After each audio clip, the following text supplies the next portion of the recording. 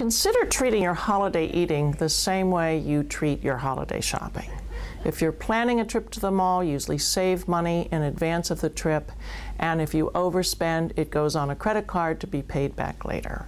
Consider thinking about calories the same way. One tip to do this is to try to make decisions before you're actually faced with a decision.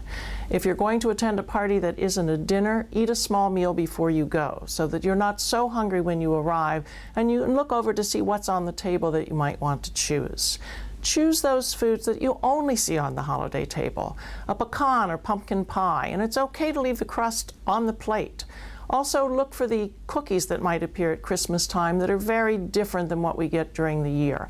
Avoid the ubiquitous cheese cubes that seem to be a part of every table.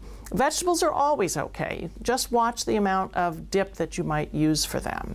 Walk away from the table and eat, and then return if you want seconds.